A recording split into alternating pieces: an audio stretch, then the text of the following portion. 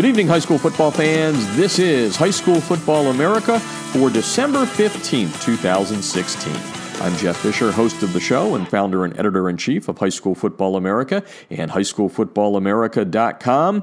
Well, we are here, folks. We are at the end of the 2016 high school football season with some big games still to be played this weekend. California and Texas closing out their season with state championships. A change in the schedules this week in North and South Carolina also mean that they're going to be playing their state championships this week. So a lot of great action coming your way. And here on the show tonight, we're going to take a look ahead at what should be a very, very good final week to the 2016 high school football season. The new top 25 coming out last Sunday sets up some big top 25 matchups in the state of Texas, where the big classification, which is 6A Division I, will feature a matchup in the top 25 as number 7 Lake Travis taking on number 16 The Woodlands Saturday night at AT&T Stadium. Jerry World, the home of the Texas State Championships. Trish Hoffman and I went there back in 2010, and boy, what an eye-opener to see 50,000 plus in the stands there, watching Pearland at that point in the big classification knock off Euless Trinity. Definitely an upset, and it was exciting to be in person and watch that. We also saw just before that game back in 2010, Cibolo Steel, which will be going for a championship this week as well. It was the only championship that the Knights won.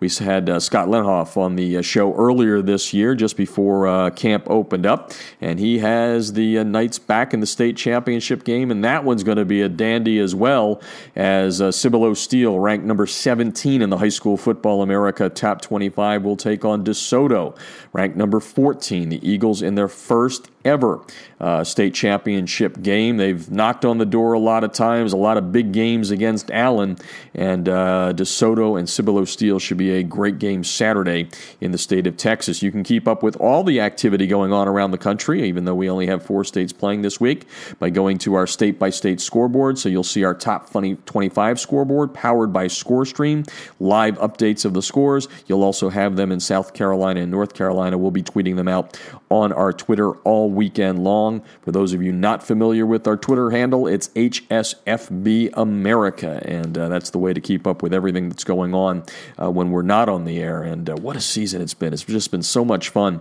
And speaking of Texas and big games there, we're going to have a tiny West Texas town coach on the show tonight talking about playing for a state championship tomorrow, the Class 4A Division II championship. Sweetwater taking on West Orange Stark.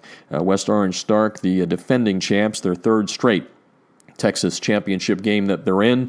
Sweetwater has not been to a state title game since '85 when they won it. Shane Mobley, the head coach of the Mustangs. It will be an all-Mustang battle in that one, by the way. Both teams have the nickname mascot of Mustangs, but Shane Mobley is going to join us and talk about their trip some 180 miles east to the Metroplex to play Friday at AT&T Stadium, a tiny Texas town of 10,000. You'll hear that they got to drive some 40 miles to get to a movie theater. So they love their football there, and we're going to talk about that. Actually, Trish Hoffman and I, when we were taking a cross-country trip a couple of years ago, got to stop in Sweetwater, grab some barbecue there at Buck's, and that was a lot of fun to go into that restaurant there. They had a lot of memorabilia saluting the Mustangs in there. So we're going to talk with Shane Mobley on the show in just a little bit. Our other guest on the show tonight, couple of coaches that shape lives, and Trish Hoffman said this to me earlier this week when I was talking with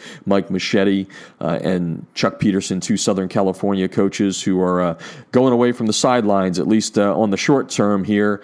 She said that our high school football coaches, which we respect so much, do more than just coach. They are shaping lives, and nothing better can be said about these 2 guys who are really class acts. Mike Moschetti Hometown boy at La Mirada, played 2 sports there. He's good at baseball and football. Went on to Colorado to play quarterback there for the Buffaloes, and then came back home. And over the last 9 years has taken that program where a lot of people didn't think it could be taken, winning a state championship last year in California. And Mike Moschetti decided earlier this week to call it quits, at least for now, and step down. And Mike's going to join us on the show to talk about the time there and what lies ahead. And we're also going to talk with Chuck Petersen, who longtime college coach who 5 years ago joined us on the show when he took over the Orange Lutheran program in the ultra-tough Trinity League. Chuck and Orange Lutheran deciding to part ways last Friday, and Chuck's going to join us, talk about a lot of things. Chuck was the longtime coach at Air Force and was the offensive coordinator there, was an assistant of the year from the AFCA, and he's going to talk about his time at Orange Lutheran, a lot of other things, including the military academies, the great Army-Navy game, which was just played last week. Army snapping its long win streak. Chuck's son, Brady, playing for Navy, so a little bittersweet there, but he'll talk pretty eloquently about coaching at the military academies and what those academies mean in the grand scheme of things in the world, and also when it comes to football. So those are the 3 guests that we have on the show tonight. It's going to be a real good one again.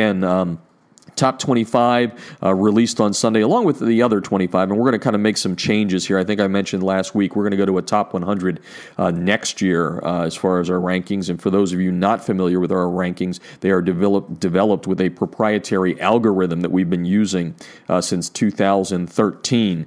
And the long and the short of it is we were going to announce our mythical national champ on Sunday, but lo and behold, the season was extended just a little bit, as took a hiatus last year, but it's coming back. The Geico State Champions Bowl Series will be played in Frisco, Texas, on the 23rd, a couple of days before Christmas, and teams from Florida, Georgia, Utah, and Arizona are going to collide there.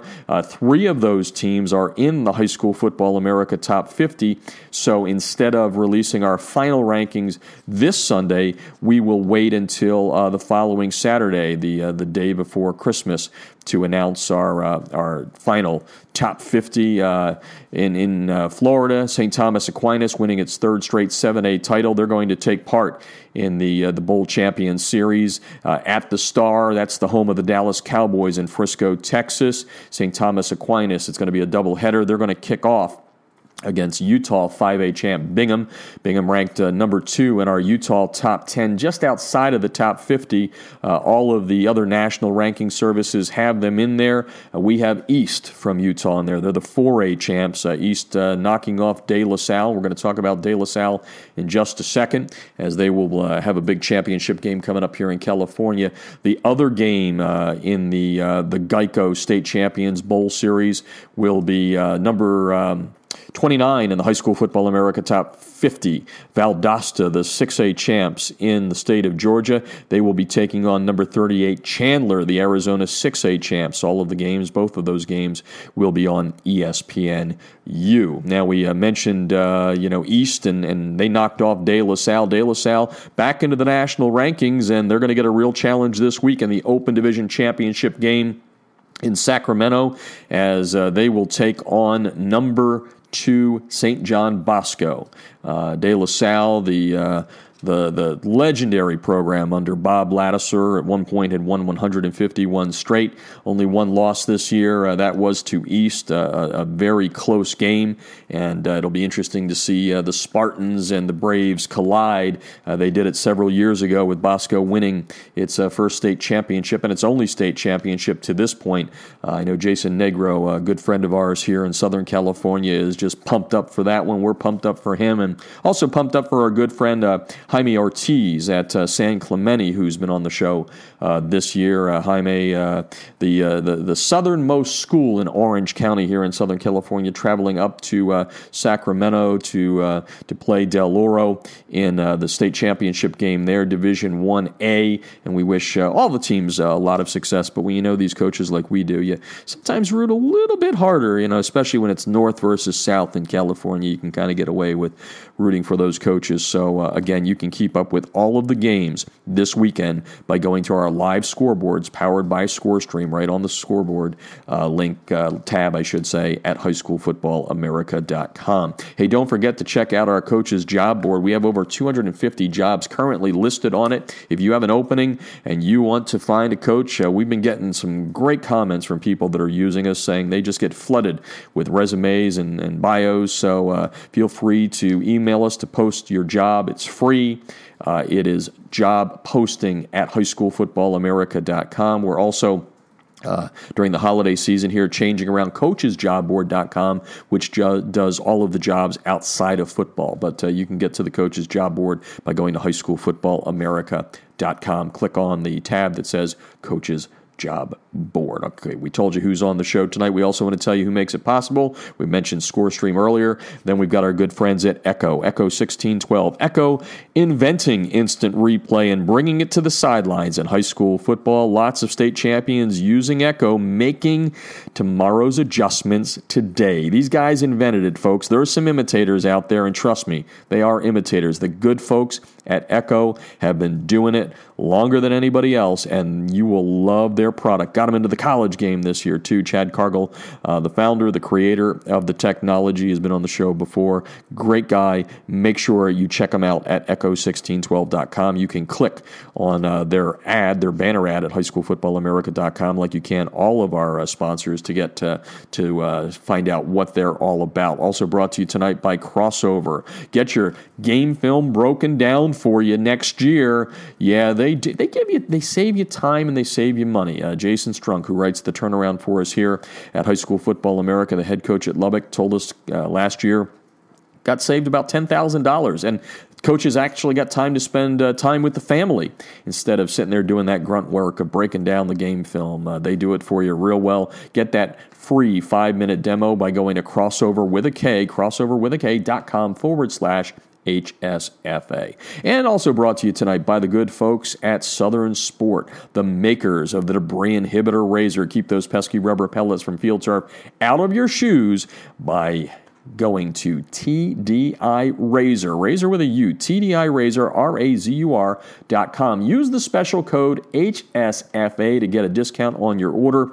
Over 20 great colors. The folks at Southern Sport, great people that have invented an incredible product, patented, and it is American made, which makes it even that much more special. Lots of teams using it across the country, and they last real well. I think I've told you this before. We have a garment guy in America, one of the tops, Joe Palma, who when he tested it said to us, hey, this thing doesn't wear out. That's the only bad thing.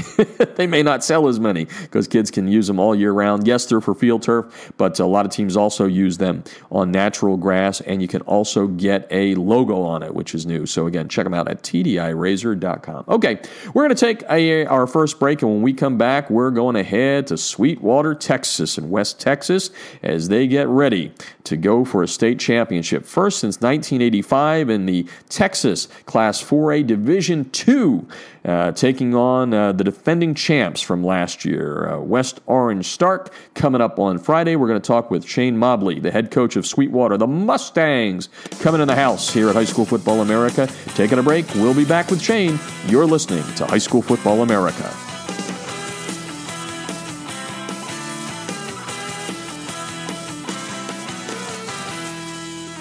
Instant replays on a high school football sideline? Seriously? Yes, the future is here with Echo 1612's Instant Replay Sideline System. Echo's cutting-edge technology was the first to the market 2 years ago. Echo delivers instant replay to your sideline on an iPad within seconds of a play being finished so that you can make tomorrow's coaching changes today. This NFHS-approved product may be the biggest change in high school football since the invention of the helmet.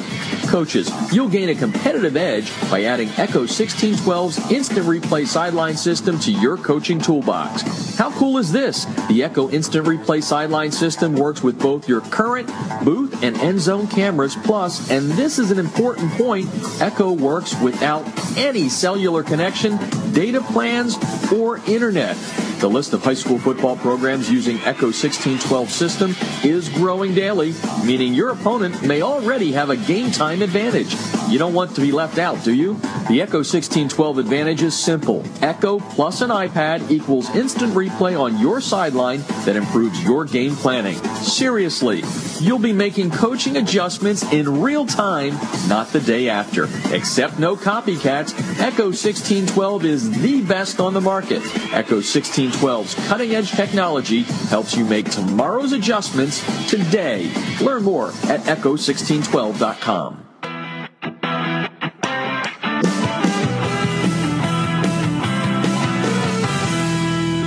Field turf rubber pellets, be gone. The debris inhibitor razor is a seamless outer sock that was specifically designed to keep crumb rubber and other fine debris from artificial or grass playing surfaces out of an athlete's shoes and socks, thus keeping such debris out of gym bags and locker rooms. The razor, spelled R-A-Z-U-R, is favored by athletes who want the look of tape, by trainers who no longer have the time to tape only for show, and by moms who no longer want that crumb rubber in the house. The debris inhibitor razor is made in America. It's 70% nylon and 30% spandex, making it extra lightweight and very durable, and it's backed by a 1-year performance guarantee. The debris inhibitor razor covers just the right amount of a player's shoe while keeping those shoelaces tight. It's fully customizable, machine washable, and more importantly, it's easy to get on and off. The debris inhibitor razor comes in 23 colors and sizes are youth, medium, large, and for that extra big foot, extra large. Founded in 2010 by former University of Mississippi All-SEC football player Carl Hoppy Langley III, Southern Sport Inc. created the debris inhibitor to improve athletic performance by protecting athletes, allowing them to look and feel better with technically advanced products engineered with superior fabric construction, patented design, and proven innovation. Get a discount on your order by using the High School Football America code HSFA when you order at TDIRazor.com. That's razor spelled with a U at TDIRazor.com.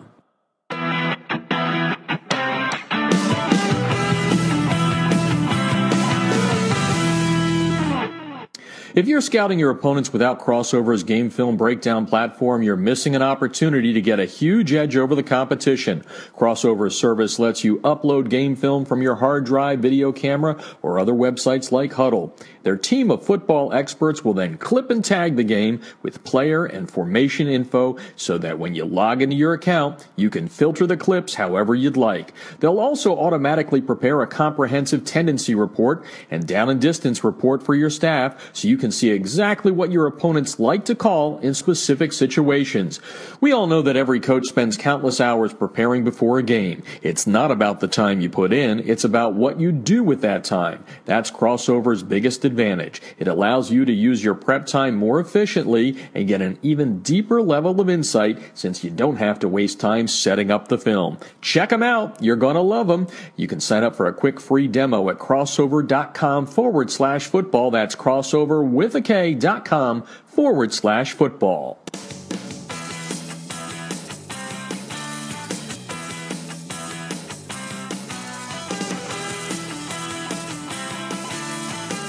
This portion of High School Football America brought to you by USA Today High School Sports. Once again in 2016, USA Today High School Sports and High School Football America teaming up to give you great national coverage and coverage specifically from Southern California. Check them out at usatodayhss.com.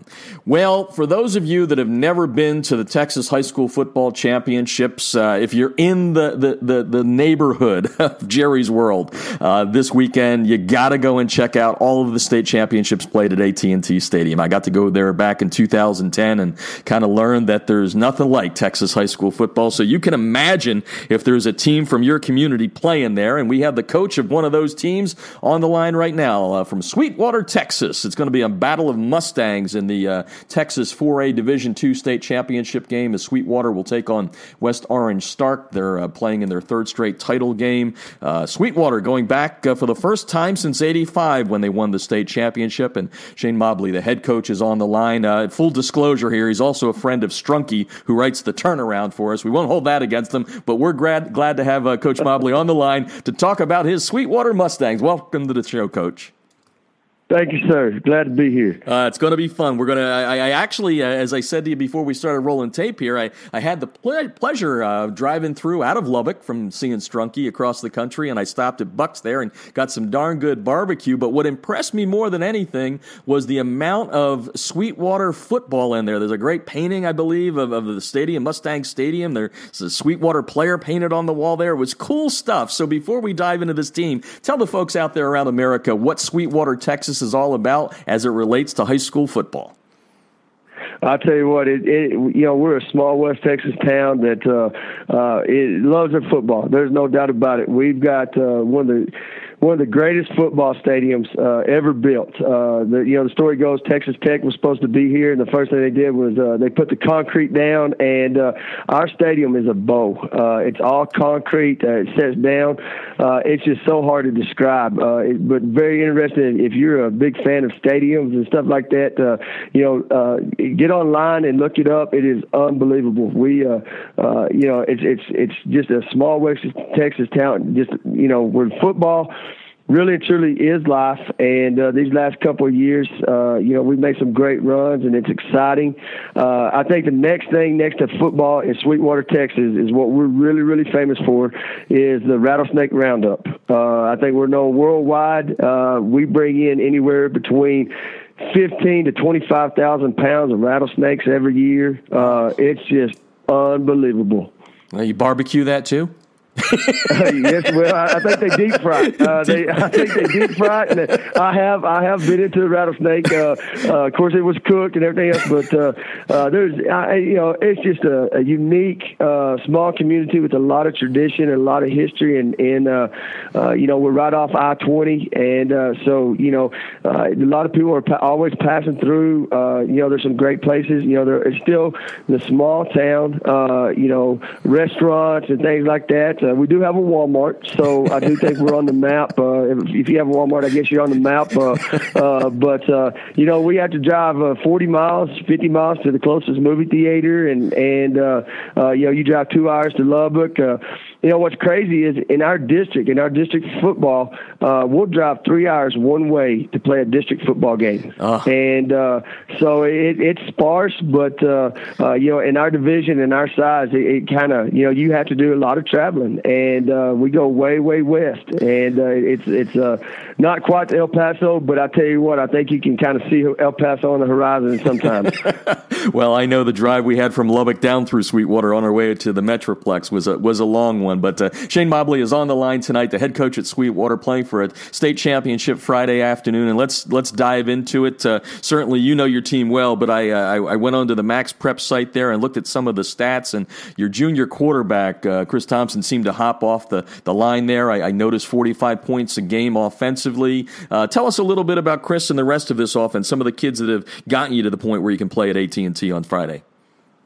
Chris is just a phenomenal athlete. He, if you look at him, you're going to say, man, I tell you what, he doesn't look like much, but, Chris is about 5'9". He goes about 150 pounds, and he is so quick, and he is just so smart. He's just one of those ones that he just has a knack for the game. He understands it. Last year as a sophomore, he broke his tibia in a district ball game, and that kind of that kind of hurt us, man. We were planning on making a deep run, and the year before his freshman year, he was a freshman. We put him on the JV.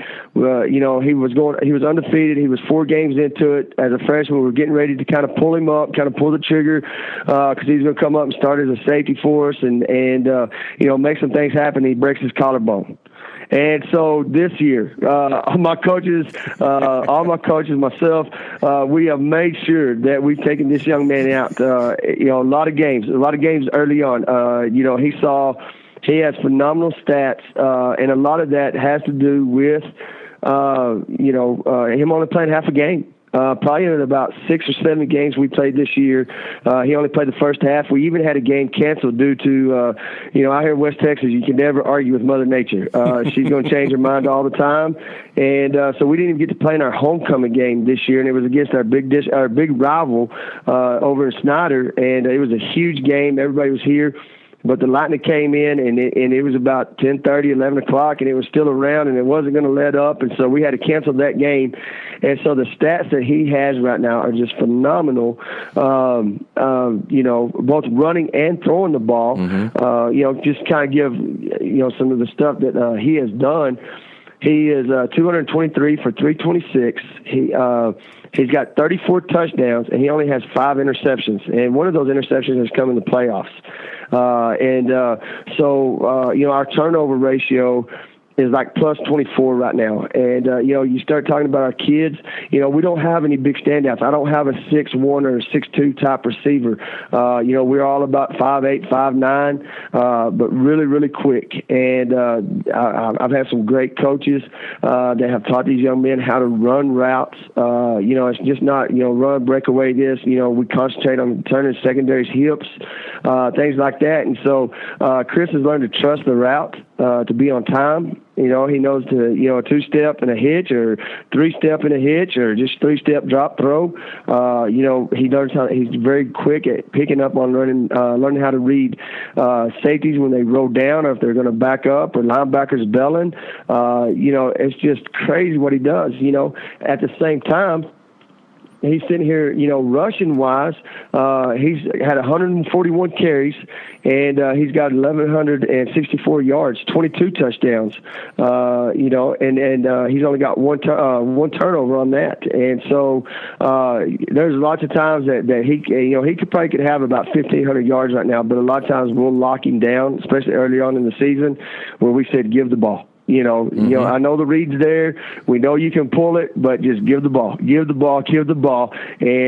we just knew that was one less contact that he was going to have on him, with the injuries that we had in the past with him. And so he's healthy. He's such a great leader. Some of the targets that he throws to, we have a young man that is planning on walking on to Texas Tech. Really wants to go there real bad. His name is Luke James. Luke has done a great job. He was a movement for us. Luke stands about, he's about 5'8", and he goes about 160, but he is lightning quick, very good on his feet. He came in, and we really worked with him on learning how to run routes and run hard and break throughs and chop your feet on certain routes, this and that, and he picked that up very, very quick. But the go-to guy this year was a kid that played on JV for us. He's a junior. He's sitting with 1,239 yards right now, 12 touchdowns. And his name is Kobe Clark. And Kobe's a young man that, in junior high he played football, but he tore his ACL. Big basketball kid. And out here we're so small that these kids do everything. We had a kid that walked on to the University of North Texas. Is our first Division I kid to go play, probably since 2006.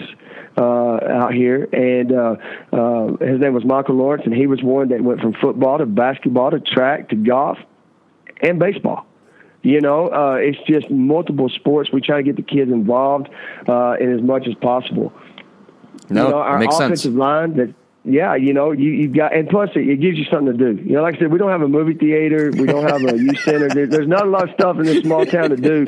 I promise you this much: our boys do know how. And I'll tell you this: I think we have more kids that drive pickup trucks than they do cars.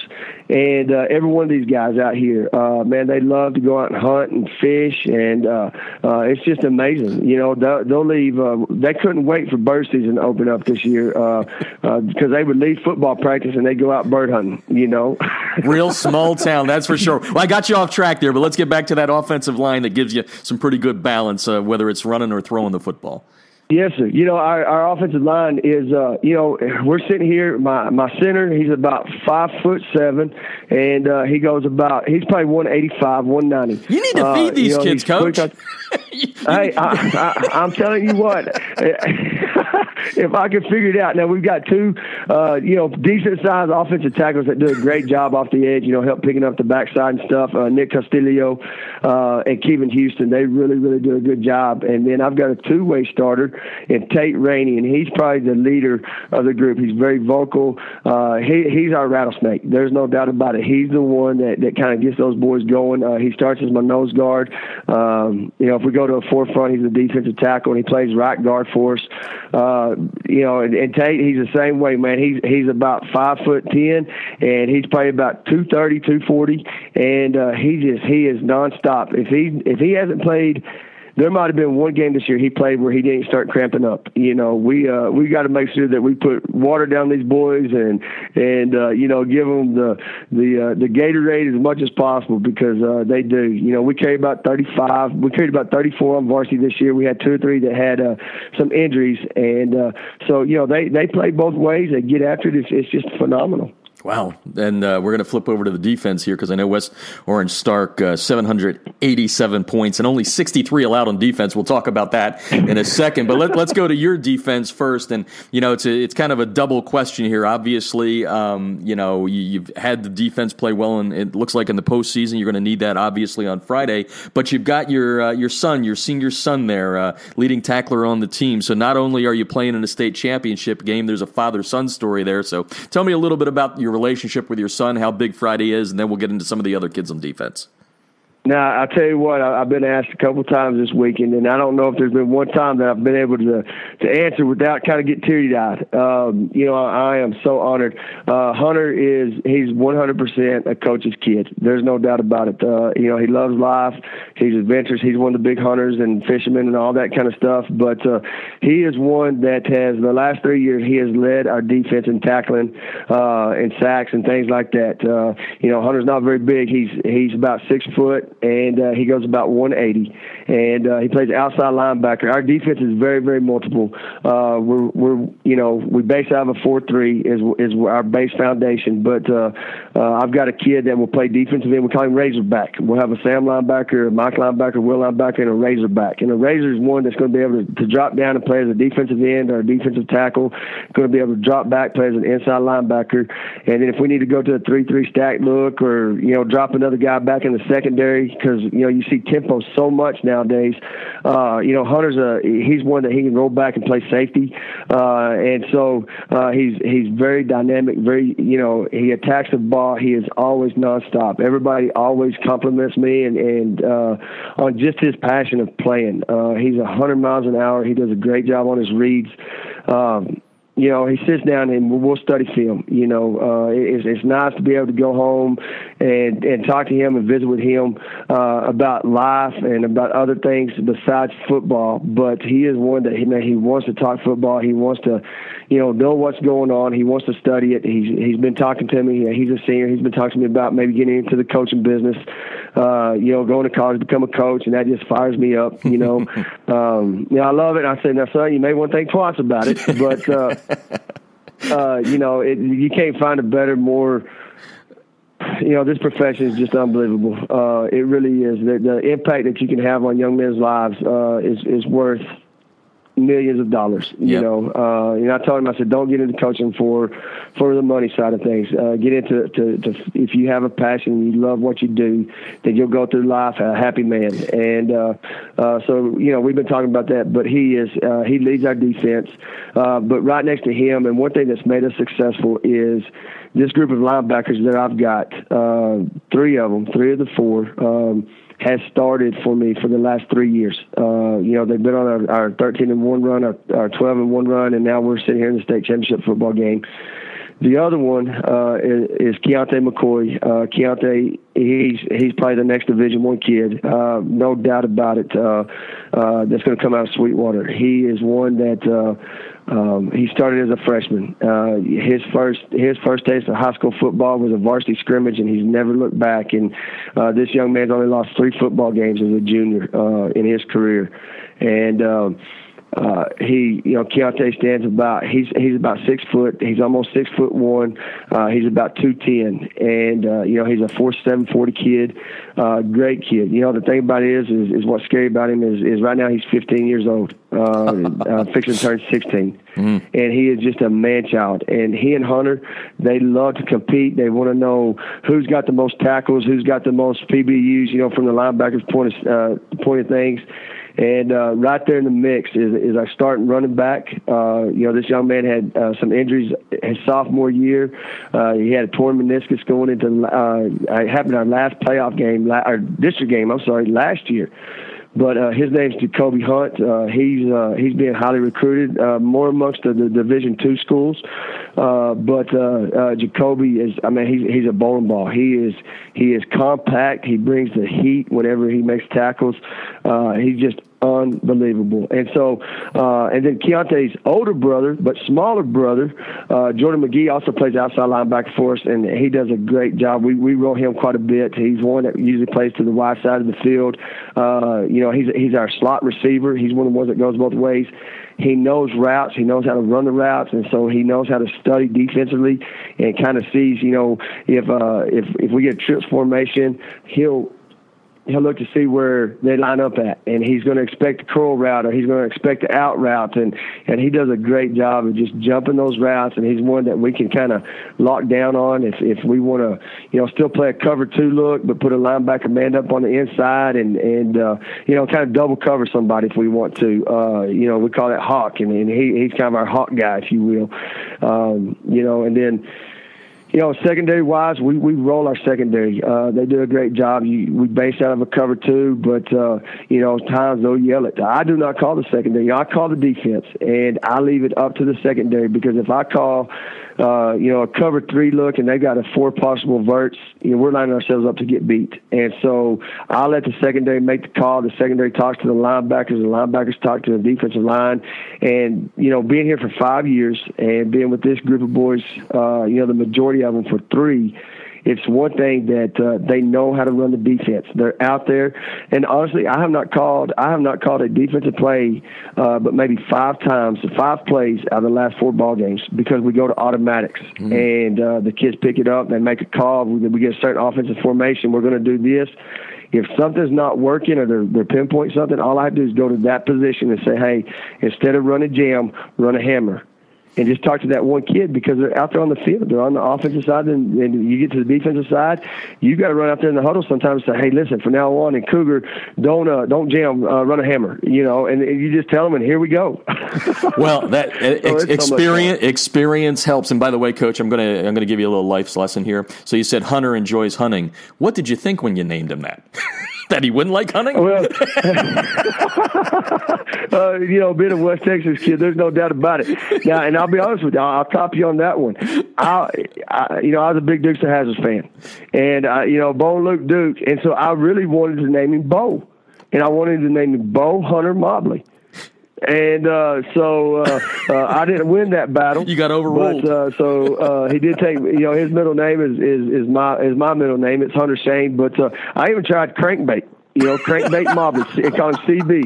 I always thought he'd be a linebacker, and he wound up being a linebacker. But I always thought CB would be a pretty cool linebacker name, if you will. That's good. I like that. That's a good marketing at a young age. We're talking with Shane Mobley tonight, the head coach at Sweetwater High School in West Texas, having a lot of fun. I knew we'd have fun. Any friend of Strunky's is going to like to talk. I guess that's the best point. But no, I'm just teasing you. There's no doubt. Coach, let's go into to Friday's game. West Orange Stark, I mentioned it earlier, 3rd straight title game. Last year they won the state championship. The number that hops off the page at me, and I'm sure you saw this, as soon as you started going into it, is their defense. 8 shutouts, 63 points allowed this season. They are averaging 52 on offense, but tell me, how good is this West Orange Stark defense? They are the real deal. And here's the deal. We've always told our kids, and they believe this, we will always respect who we play, but we will not fear them. And and they are as talented as I've ever seen, and I think they can compete with a lot of the upper divisions.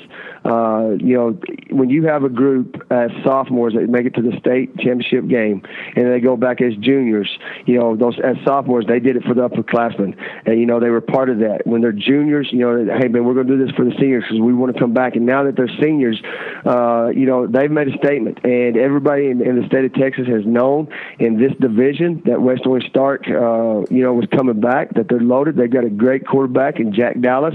They've got some stud receivers, a huge offensive line, and they're senior heavy. They've got some great juniors, a lot of talent in that class, but their senior class is what makes them tick. And, we respect them. There's no doubt about it. But all along, and since we've been talking about it since the first day or 2 days, you talk about just give us a chance. That's all we want. We want that chance. We want that opportunity. And each week we've never looked ahead. Each week that we prepare, you prepare for that team who you played. Last week we didn't talk about West Orange Stark. We didn't talk about Navarro. We worried about Gilmer. And this week we've been looking at West Orange Stark, and a lot of people ask me, where's their weakness? And I said, come study film with me and help me find some.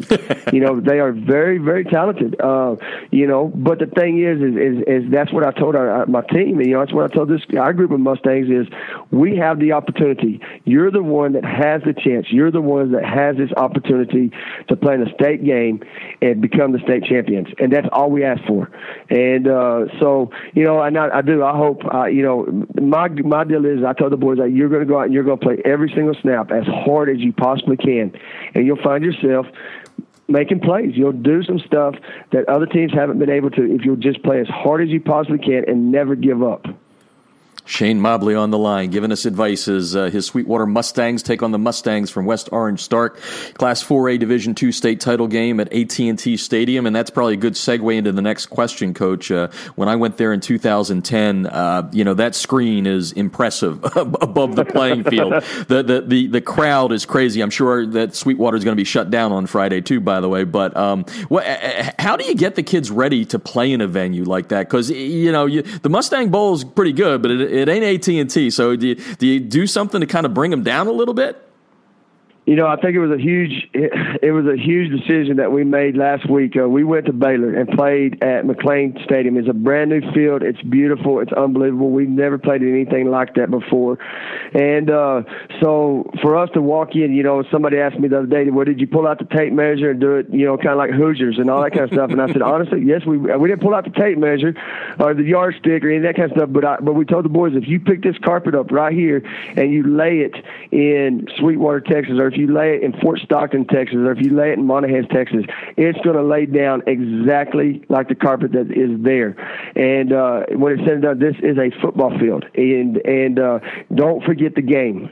There is a lot of distractions. We're going to go and stay the night, Thursday night. And I've already told them, I'm taking up your cell phones. We're going to take all that away. We plan on getting there a little bit early. I want to take them to watch the game on Thursday night, the late game on Thursday night for about an hour. Just to let them walk in, because I think I've got 3 kids on this team, maybe 4 kids on this team that's been in that stadium. The rest of them, they've never been in, and you've got to get that off factor out. When I was in Prosper with Coach Petersen's son, we played in the old Texas Stadium, and we were fortunate enough to go over there on a Wednesday and kind of do a walkthrough and let them take the pictures and do all that kind of stuff and get that awe out of it. And so you got to talk to your kids. You got to let them know reality. You kind of put pictures up and you print them and you put them in the dressing room to kind of show them. But when they're going to be able to walk into that dressing room where the Dallas Cowboys are, because we are the home team and we're playing the first game on Friday. There's going to be a lot of perks and a lot of things to it. Just having all the passes and pulling the buses underneath the backside, and underneath the stadium and all that kind of stuff. You just got to talk to them and let them know. And I've always done that. We walked. We had to practice. We played a team earlier this year that you kind of had to walk through the entrance gate where the fans are coming in. So on Wednesday's practice, we left the field house, walked around our stadium, and came through the gate of where our fans come in. You just do. You got to remember, this is 14, 15, 16, 17, 18-year-old young men, and so you want to try to cover all your bases with them. Yep, you got to be an educator, and that's what you are. We're talking with Shane Mobley tonight, head coach at Sweetwater. We're wrapping things up. A couple of final pieces of business here. You mentioned Coach Chuck Petersen, who's going to be on the show, actually, coming up here a little bit later in the hour. But he told me a story that you shared before we rolled tape here, but I want you to tell it because I thought, the great thing about High School Football America and this radio show over the last 6 years is you get some nuggets every so often that, goes beyond the game itself. And Chuck said you got to ask Coach about his trips to the cemetery with his players when he was at Prosper there. So tell us a little bit about what the heck a cemetery and high school football have in common. Well, here's the deal. You got to remember, football is a game. And for high school kids, there's not a lot of them that's going to make a career out of that. Very, very few are. And I think high school football is the purest form of football. High school athletics is the purest as it comes. And you're not worried about scholarships. You're not worried about, the draft and all that kind of stuff. You're playing the sport. And, with that being said, we have team meetings on Thursdays, and here in Sweetwater, every one of my kids, very, very few of these football players on this team drive cars. Every one of them have pickup trucks, and it's just crazy. But we'll pull up in the back of, they pull the trucks up in a circle, and they all get on the tailgates and sit on the toolboxes and all that kind of stuff, and we don't talk football. We talk life. We talk about what it's going to be like to be a dad one of these days. You're going to talk about, the struggles. Kids talk about if they have parents that may have cancer or, there's so many issues outside. And when kids can trust and open up, when those boys can talk, and we say it's a blood in, blood out, whatever is talked in this circle, you do not talk outside. It does not go anywhere else. And so once you make the playoffs, if you're blessed and fortunate enough to make the playoffs, if you get beat, that's the end of your season.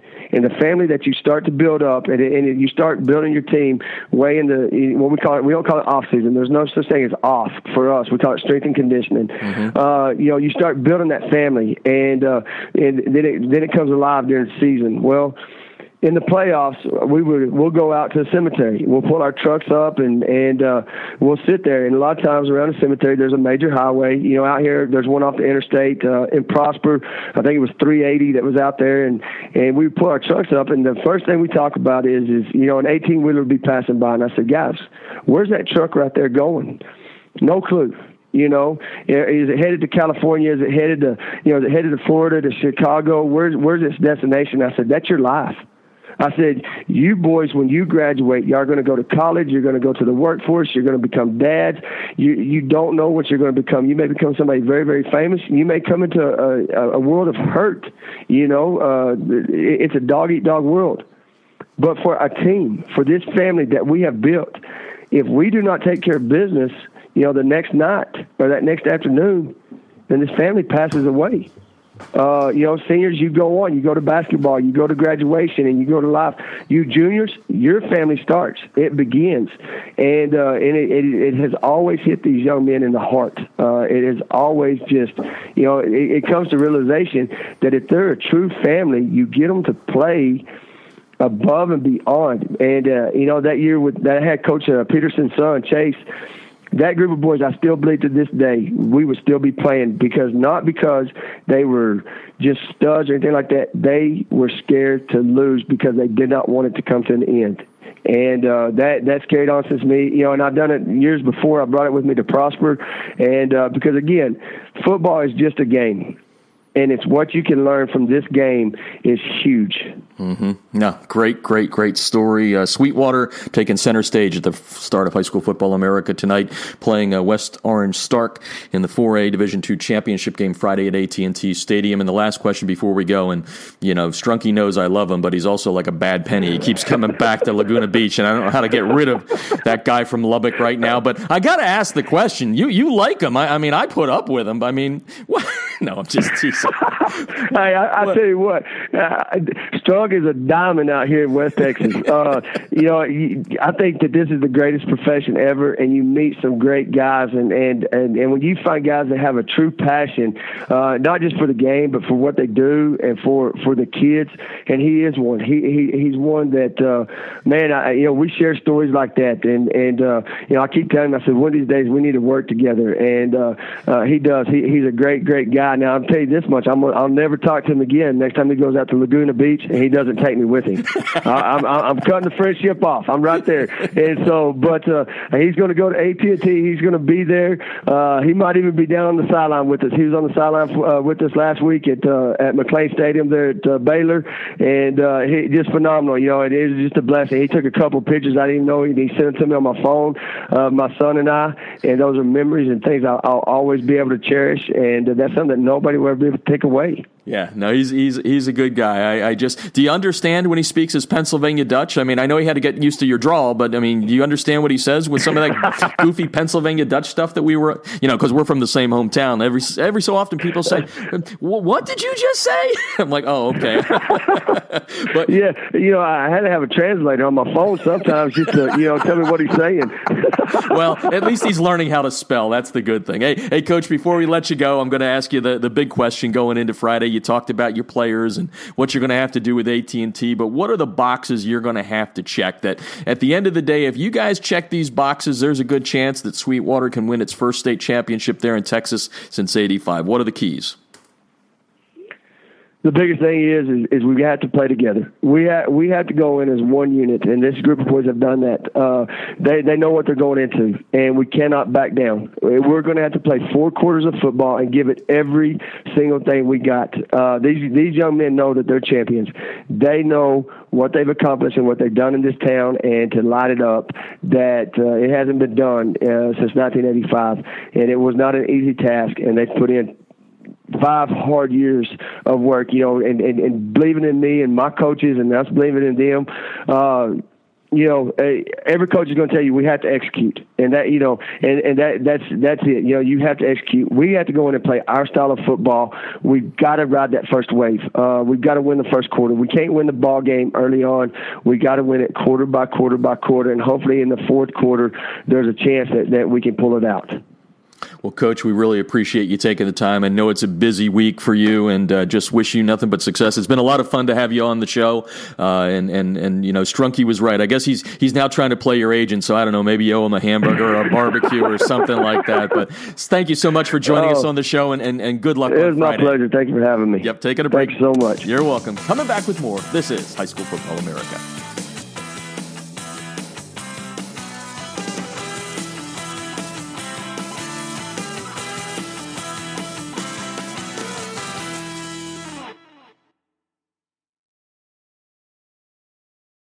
Instant replays on a high school football sideline? Seriously?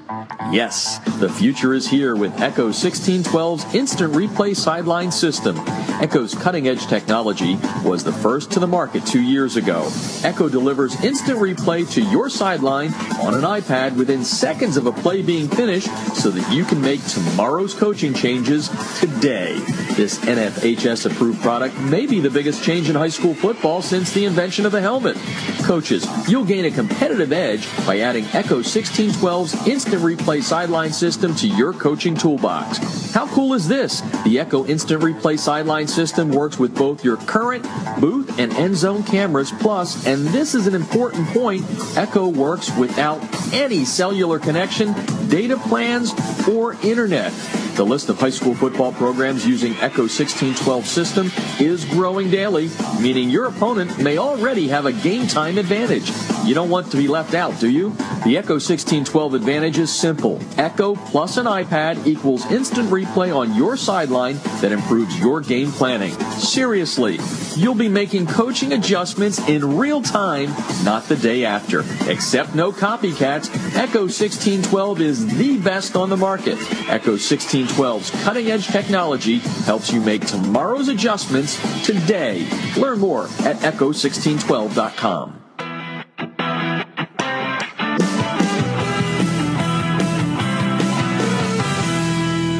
Field turf rubber pellets, be gone. The debris inhibitor razor is a seamless outer sock that was specifically designed to keep crumb rubber and other fine debris from artificial or grass playing surfaces out of an athlete's shoes and socks, thus keeping such debris out of gym bags and locker rooms. The razor, spelled R-A-Z-U-R, is favored by athletes who want the look of tape, by trainers who no longer have the time to tape only for show, and by moms who no longer want that crumb rubber in the house. The debris inhibitor razor is made in America. It's 70% nylon and 30% spandex, making it extra lightweight and very durable, and it's backed by a 1-year performance guarantee.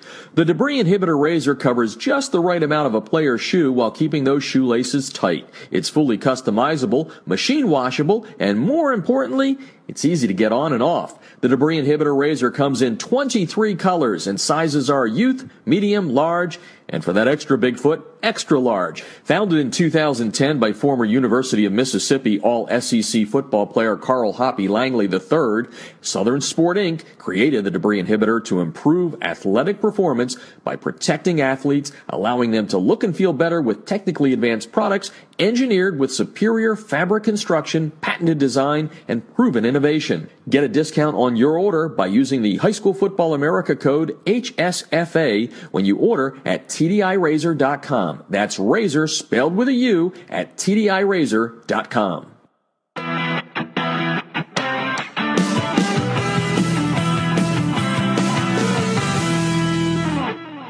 If you're scouting your opponents without Crossover's game film breakdown platform, you're missing an opportunity to get a huge edge over the competition. Crossover's service lets you upload game film from your hard drive, video camera, or other websites like Huddle. Their team of football experts will then clip and tag the game with player and formation info so that when you log into your account, you can filter the clips however you'd like. They'll also automatically prepare a comprehensive tendency report and down and distance report for your staff so you can see exactly what your opponents like to call in specific situations. We all know that every coach spends countless hours preparing before a game. It's not about the time you put in, it's about what you do with that time. That's Crossover's biggest advantage. It allows you to use your prep time more efficiently and get an even deeper level of insight since you don't have to waste time setting up the film. Check them out. You're going to love them. You can sign up for a quick free demo at crossover.com/football. That's crossover.com/football.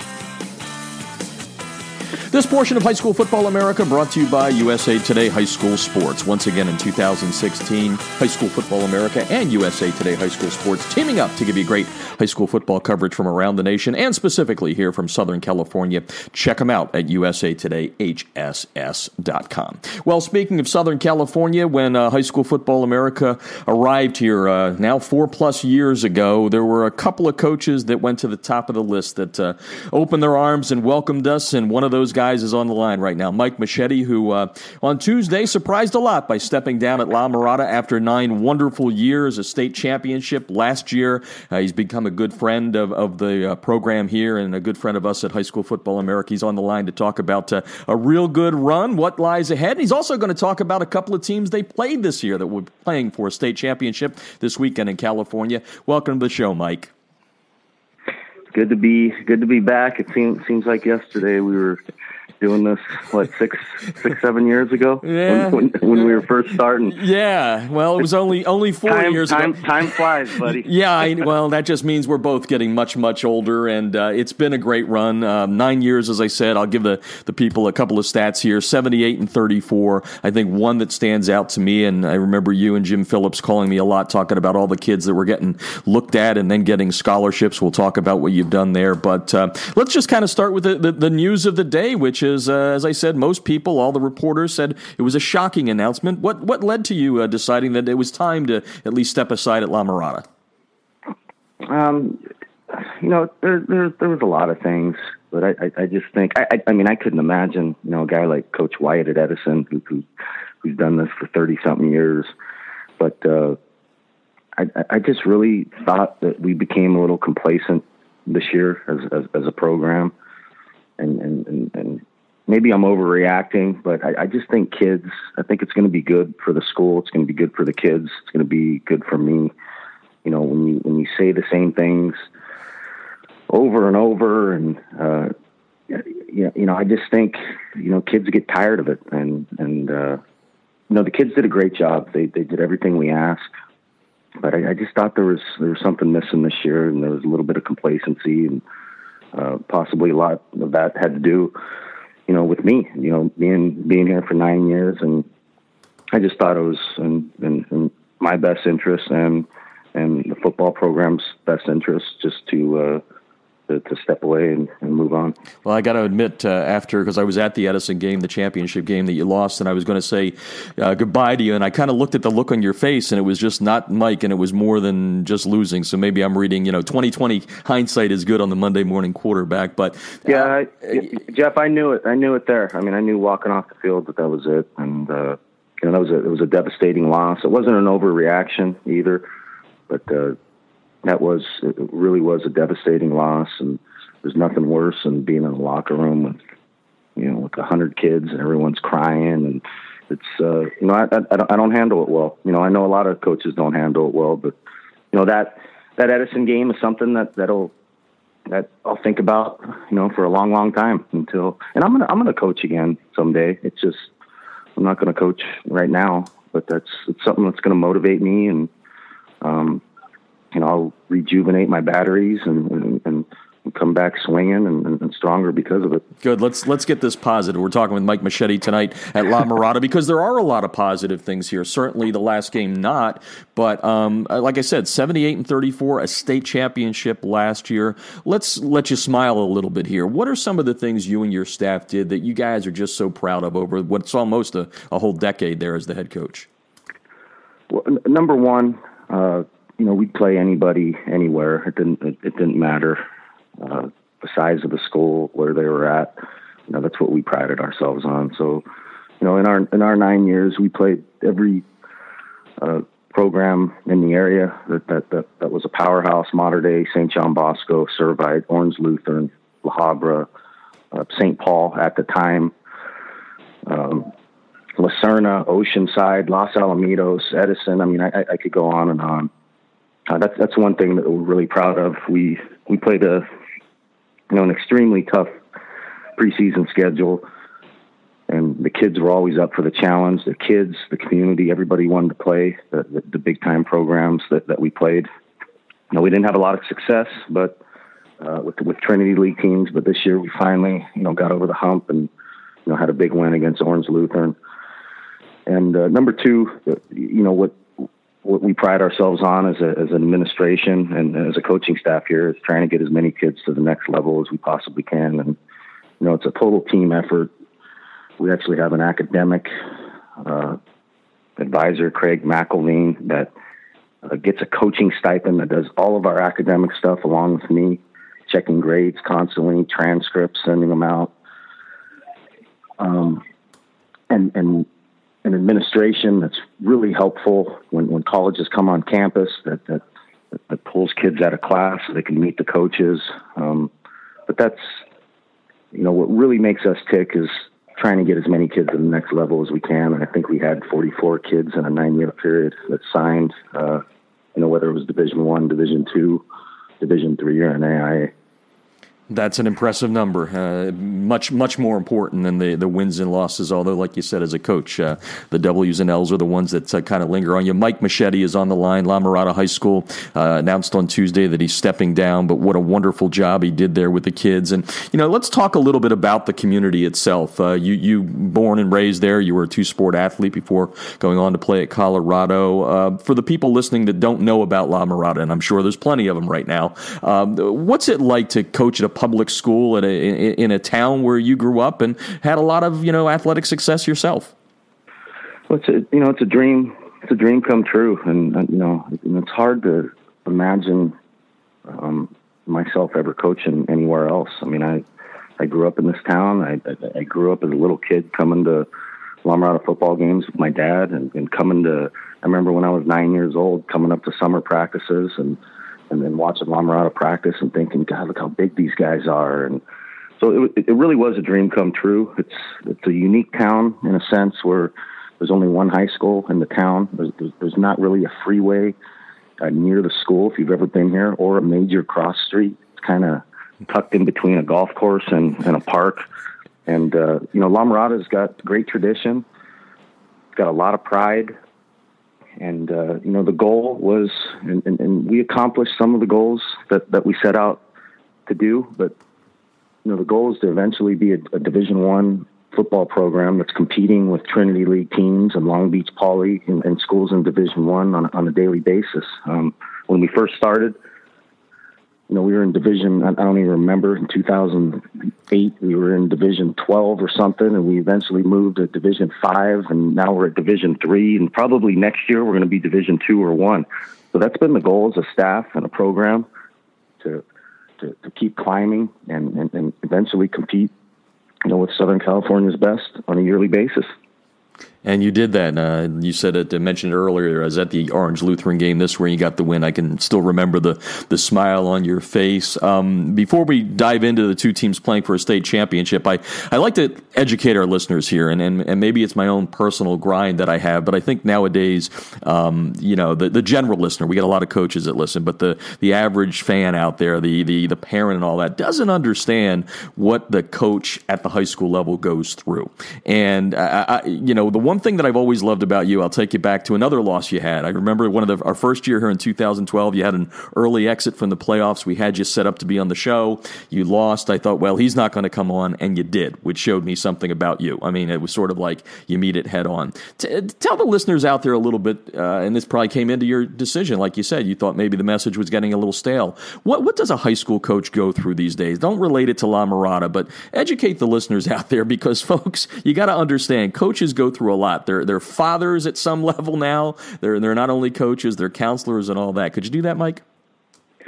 Yeah, I just think coaches and football in general has to build a wall and start attacking back at what's going on, because there's a major attack on football from Pop Warner to high school to college to the NFL. When you put ESPN on, all you do is hear about concussions and all these negative things, about football. And I'm definitely not a victim. I've been humbled. I'm grateful that I even had an opportunity to coach high school football. And, we pride ourselves on a program to be grateful and be humble. So I'm not going to, Jeff, I'm not going to come on the show and complain about all the bad things about being a high school football coach.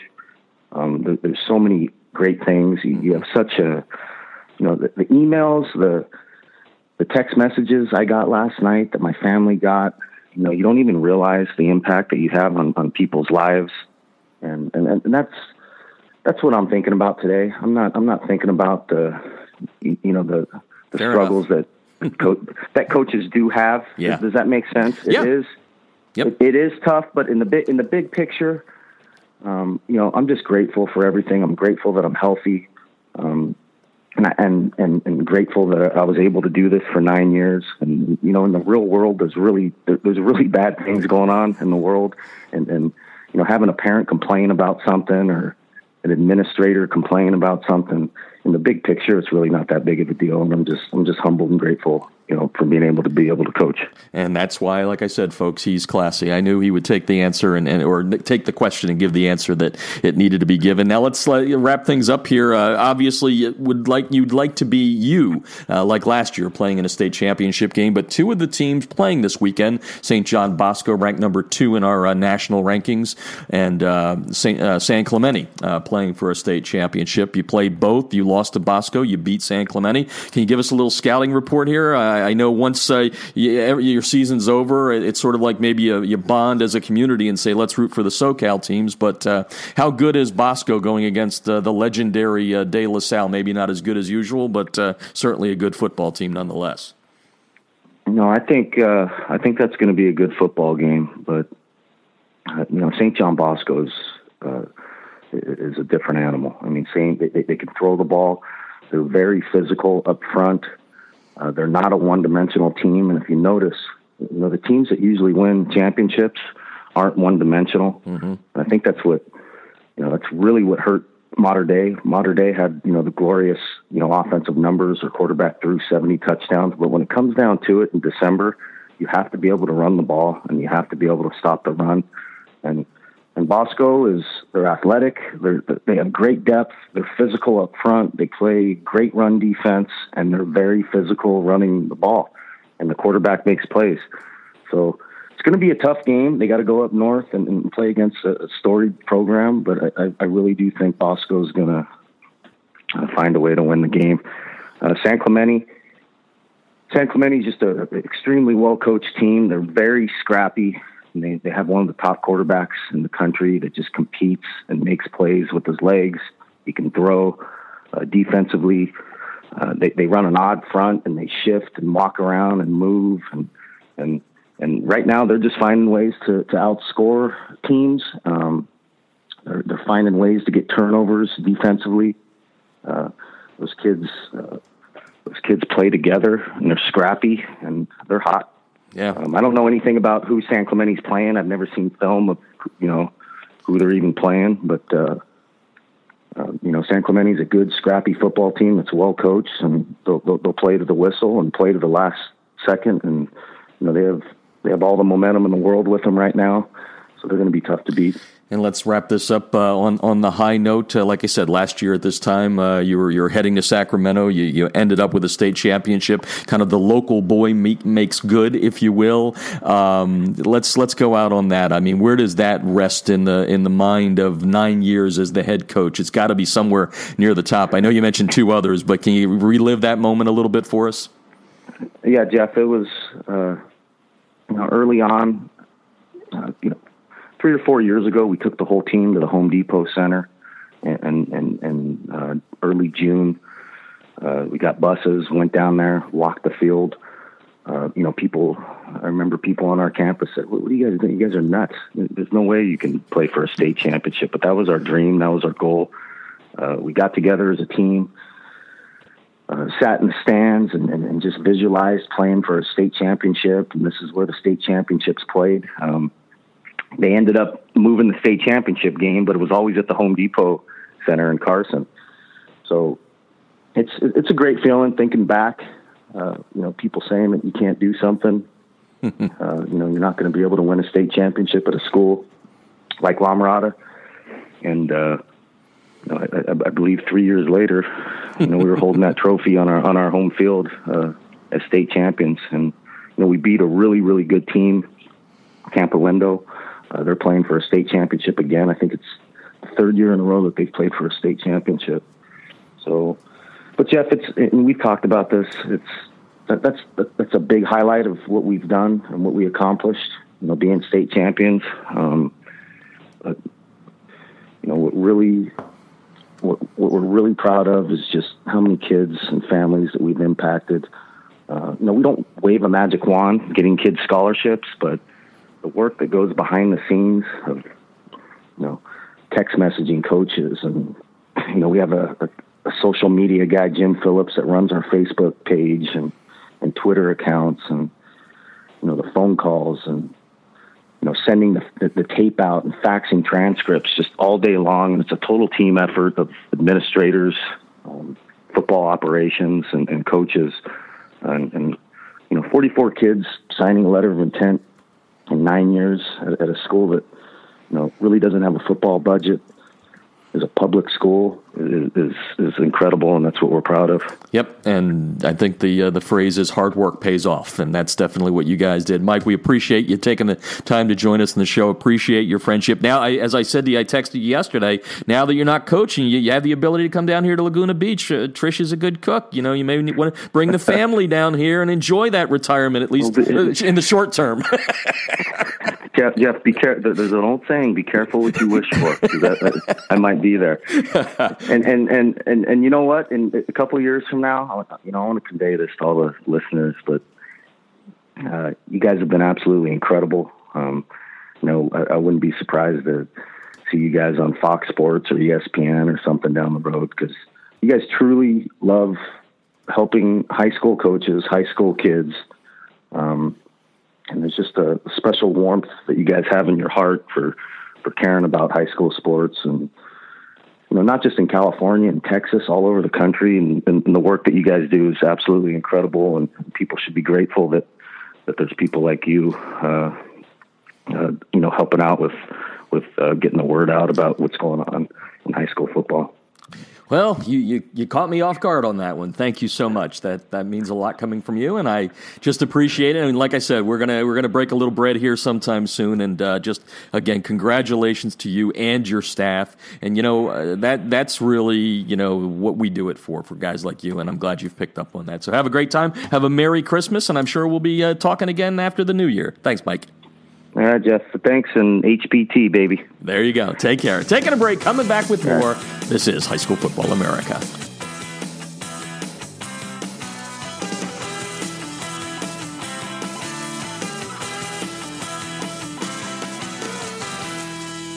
Instant replays on a high school football sideline? Seriously?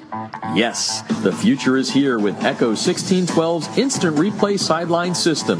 Echo's cutting-edge technology was the first to the market 2 years ago.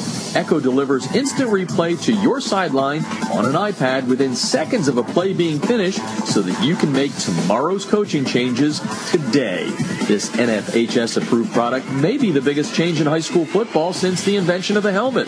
Coaches, you'll gain a competitive edge by adding Echo 1612's Instant Replay Sideline System to your coaching toolbox. How cool is this? The Echo Instant Replay Sideline System works with both your current booth and end zone cameras, plus, and this is an important point, Echo works without any cellular connection, data plans, or internet. The list of high school football programs using Echo 1612 system is growing daily, meaning your opponent may already have a game time advantage.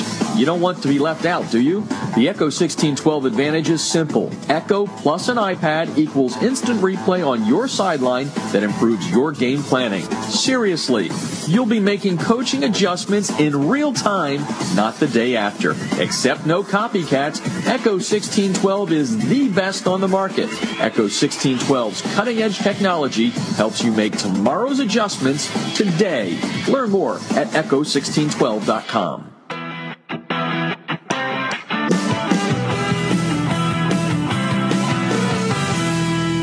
Field turf rubber pellets, be gone. The Debris Inhibitor Razor is a seamless outer sock that was specifically designed to keep crumb rubber and other fine debris from artificial or grass-playing surfaces out of an athlete's shoes and socks, thus keeping such debris out of gym bags and locker rooms. The Razor, spelled R-A-Z-U-R, is favored by athletes who want the look of tape, by trainers who no longer have the time to tape only for show, and by moms who no longer want that crumb rubber in the house.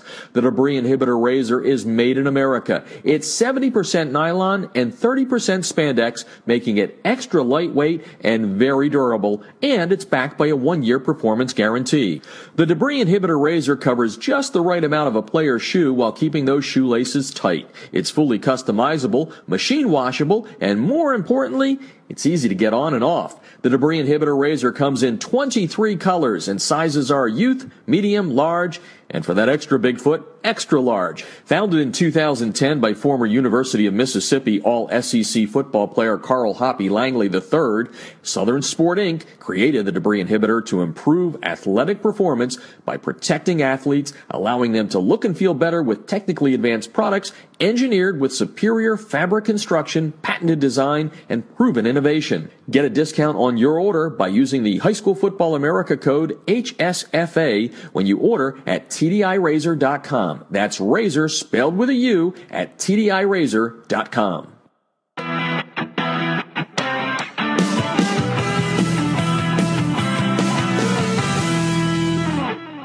If you're scouting your opponents without Crossover's game film breakdown platform, you're missing an opportunity to get a huge edge over the competition. Crossover's service lets you upload game film from your hard drive, video camera, or other websites like Huddle. Their team of football experts will then clip and tag the game with player and formation info so that when you log into your account, you can filter the clips however you'd like. They'll also automatically prepare a comprehensive tendency report and down and distance report for your staff so you can see exactly what your opponents like to call in specific situations. We all know that every coach spends countless hours preparing before a game. It's not about the time you put in, it's about what you do with that time. That's Crossover's biggest advantage. It allows you to use your prep time more efficiently and get an even deeper level of insight since you don't have to waste time setting up the film. Check them out. You're going to love them. You can sign up for a quick free demo at crossover.com/football. That's crossover.com/football. This portion of High School Football America brought to you by USA Today High School Sports. Once again in 2016, High School Football America and USA Today High School Sports teaming up to give you great high school football coverage from around the nation and specifically from Southern California. Check them out at usatodayhss.com.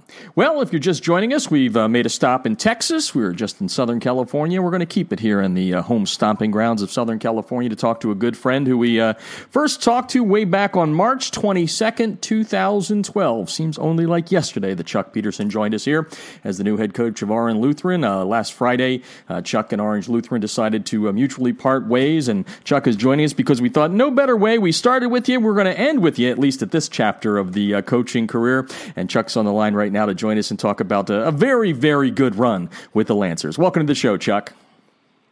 Hey, thanks for having me, Jeff. And it is fitting that we end it together as well. Yeah, and bookending this, and just for the listeners who haven't heard you before, a little bit of your resume I'm going to give here.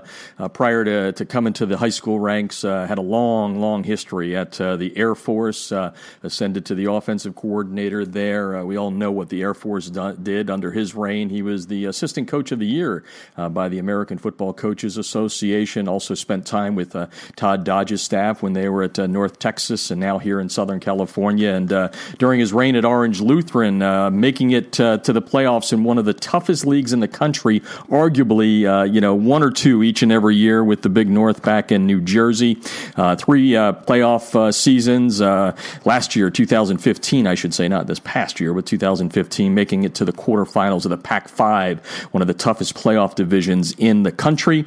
And, Chuck, let's kind of talk about the time there, because I know when we spoke to you, back in 2012, it was real important for you to take your talents as a coach to a faith-based school. And I know you did a lot of things with the young men off the field and all that. How would you characterize the 5 years with Orange Lutheran?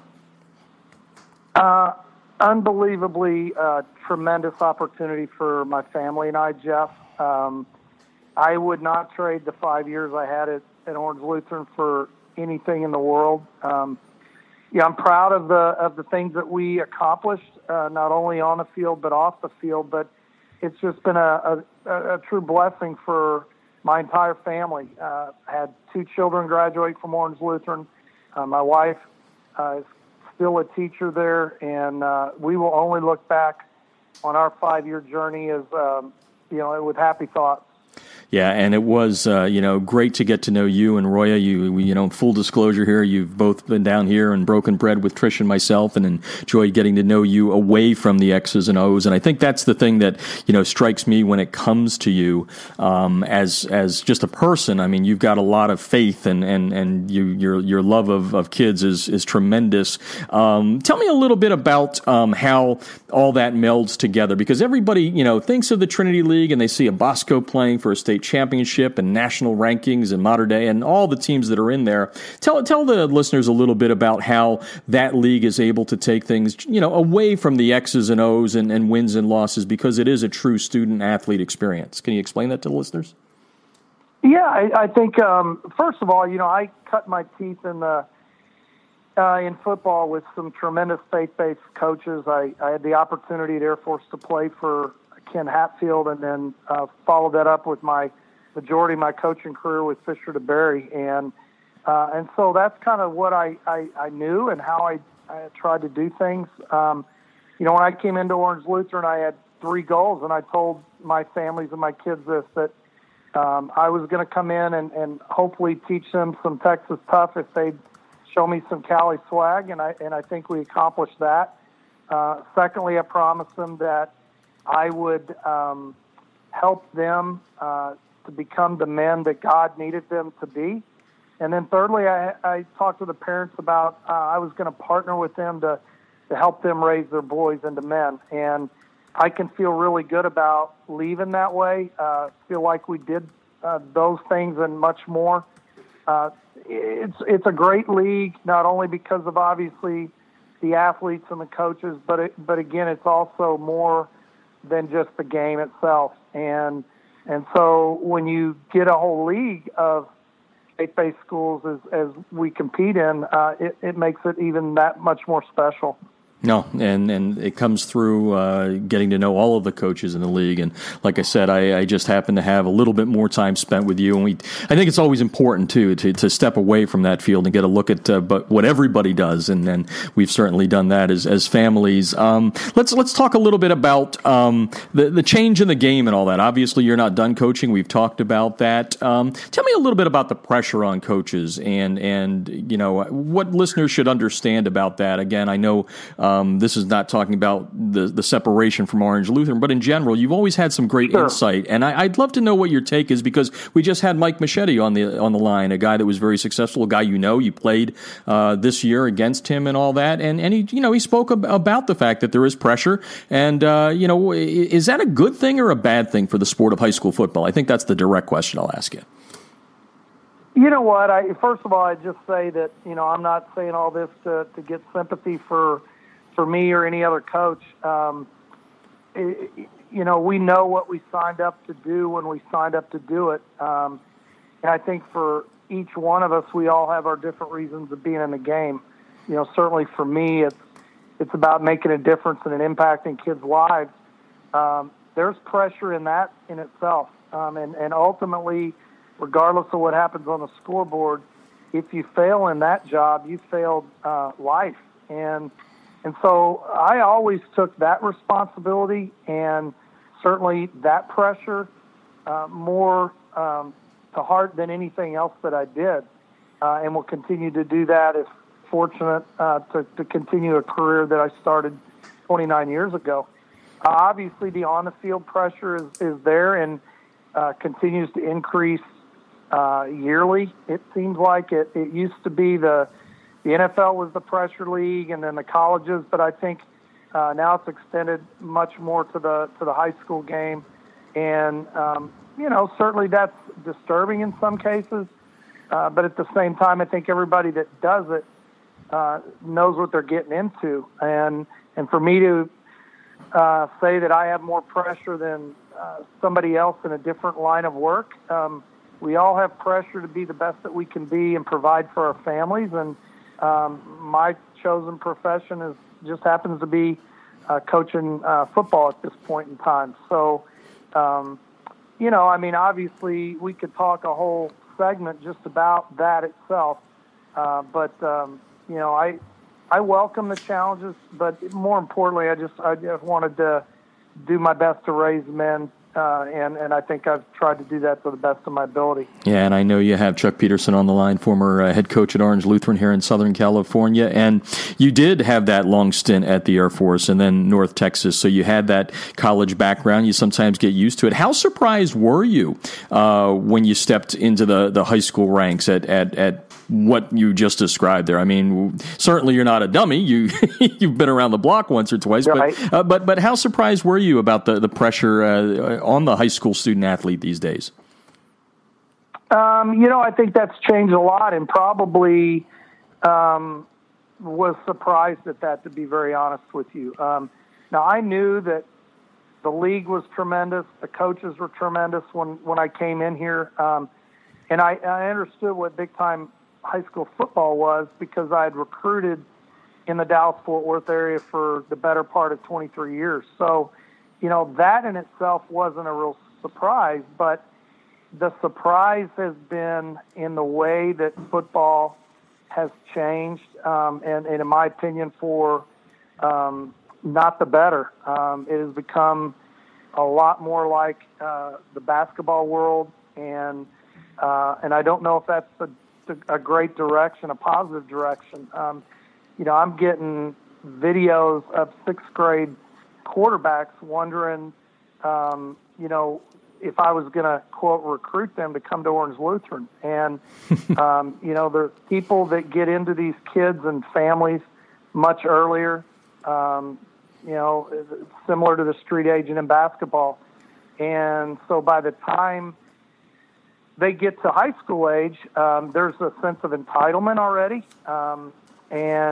We wonder why sometimes that there's issues when they get to college. Well, I think it's just perpetuated. And so it's a shame because the innocence of high school football is, isn't near what it used to be. I loved old school where you could play football in the fall. As soon as your last game was over, you picked up a basketball or you went on a wrestling mat.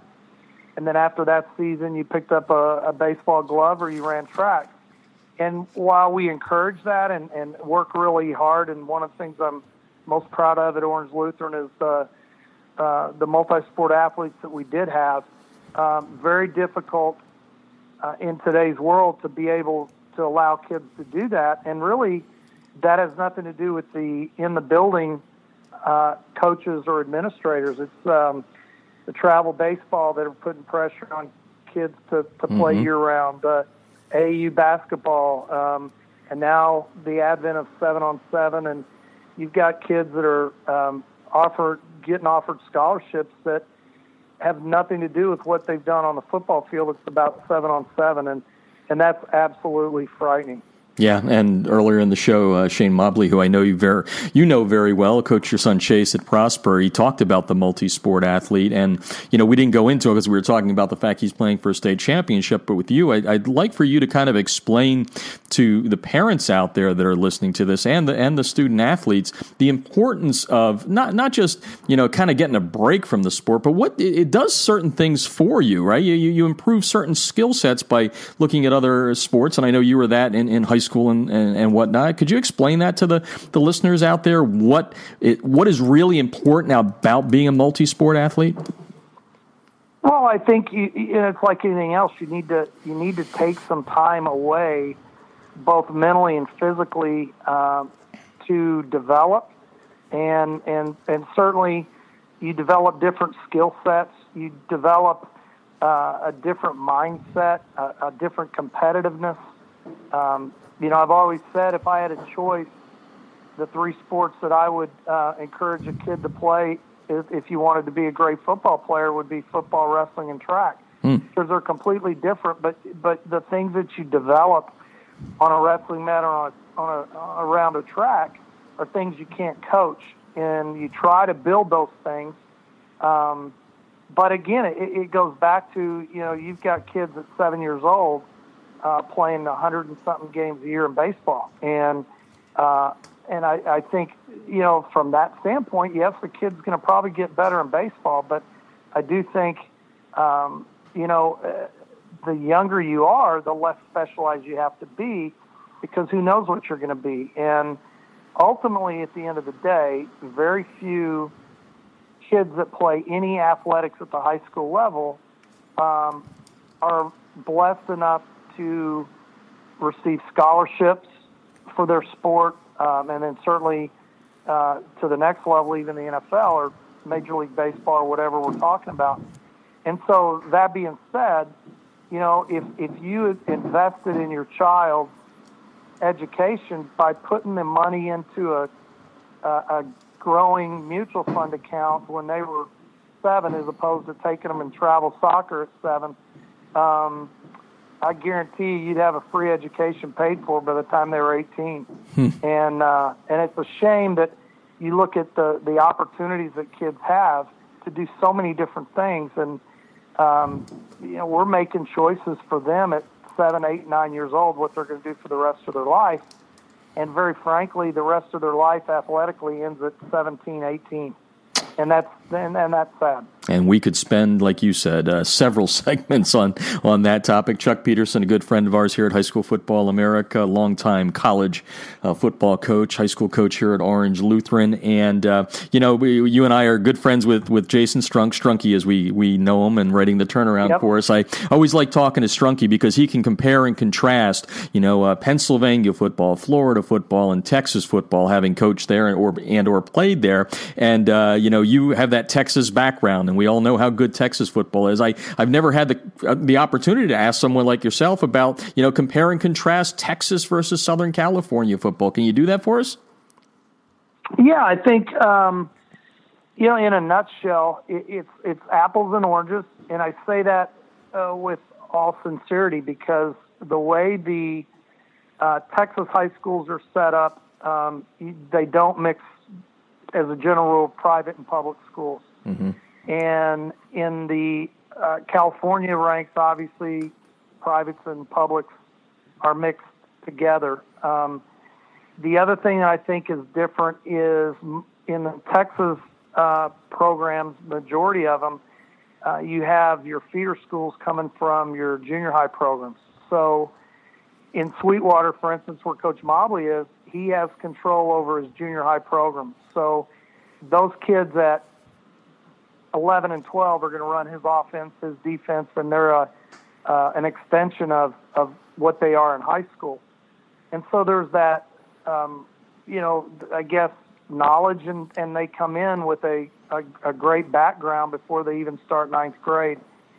In California, you have it set up differently because most kids come from a Pop Warner world. And while that's not necessarily a bad thing, it becomes a little bit more of a challenge because you have kids from all over that make up, say, the Inland Empire Ducks. And so you've got 2 or 3 of them going to J. Sarah. You got a couple more going to Mater Dei. You have a couple more going to Corona Centennial. And there's not as much of a carryover as far as loyalty and systems.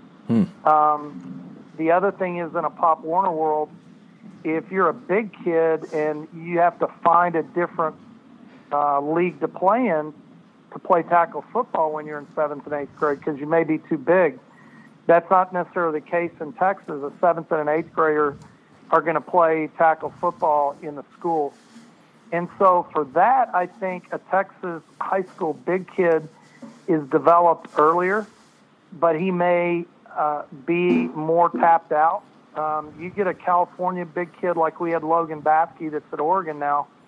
His first time ever putting a helmet on was as a ninth grader, and he was 185 pounds. And by the time he left here, he was, 280, and went from a freshman tight end that didn't want to hit anybody to a left offensive tackle was as good as anybody in America. And that's really a remarkable journey to see that happen, but it happens a lot. I don't know if that happens as much in Texas. The skilled athletes, I think, are, the California kids have always been known for their great ability to throw and catch the ball. For years, that was where Texas lagged behind because the 7-on-7 world in Texas is completely different than here in California. I still think as a general rule, they're probably more just raw athletes here in the state of California. I could go on and on. That's a pretty good breakdown. State, and I've been fortunate. I've coached high school for 1 year in Florida. I've recruited Pennsylvania and Ohio, and then, of course, recruited and played in Texas and California. And I don't know if there's many other states other than those, maybe adding Georgia, and, but other than that, it's I'll take any of them, that's for sure. That's for sure. And I always have to add Ohio in there as the Keystone Stater that I am. Whenever I ignore Ohio, so I got to throw them in like the big 7 that you're talking about there. Chuck Petersen on the line. We're going to wrap up this interview. A couple of questions for you. Mentioned that we offline, I talked to Shane Mobley at Sweetwater about you, and he had some wonderful things to say about how you helped him in a couple of situations prepare for an opponent. But I got to be honest, the most enjoyable part of the interview earlier earlier on the show, which you did not hear, was my conversation with him about taking his players when he was at Prospering, your son Chase played there, to the cemetery. Now, I got that little nugget from you, obviously. It was a great story. So I got to ask you, as a parent, take off the football coaching hat and all that. What'd you think when you heard that your son's coach was taking him to a cemetery to talk something other than football? Well, what's interesting is that whole year, I mean, it was a magical year for them. And, of course, he went into probably telling you that they won the state championship, and they played the next to last game in the old Texas Stadium, and until, I think about 2 months later they blew it up. But the interesting thing about that is they took a group of kids, Chase included, who was 5'8", 145 pounds soaking wet, and it was all of the community rallied behind that team to win that thing. But what was interesting is I didn't know they did some things on Thursday night with their team dinners, and then I didn't realize Coach Mobley was doing all that. And every week he had something different for them. And the main rule that was always said was that what happens here stays here, and what you hear here stays here. And I didn't find out till a couple of years later, and even then it wasn't specifics from Chase, but the impact that those Thursday nights had on really a lot of kids' lives. And I would have loved to have been a part of that, but obviously if you bring in outsiders, then kids aren't able to share like they want to. And so he credits what they did Thursday night with a lot of the success that they had, and the cemetery was just one of those events. Yeah, it was a wonderful story, and not to have Chase at the top of the heap there as your son. I got to ask you, since just happened over the weekend, and I know you're an Air Force guy, but Army beating Navy, and your son there at the Naval Academy, Brady. I'm assuming you watched the game. What'd you think when you heard that the cadets snapped a long losing streak? Well, it's kind of a double-edged sword, because I can never say that I'm glad they won, because I've got a dog in 2 of the 3 hunts, but at the same time, the actual game itself, I had never seen that game in person until last year, and it's like nothing that you could ever imagine. Take a group of boys or men at that point and know what they're going to do once they graduate. And the game itself is such a big deal throughout the whole course of the year at all 3 academies.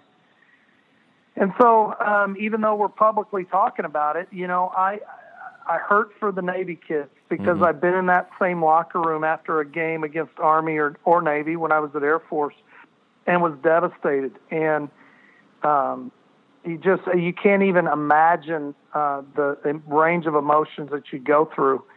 I've been on that other locker room a lot of times when the elation was as high as you could get.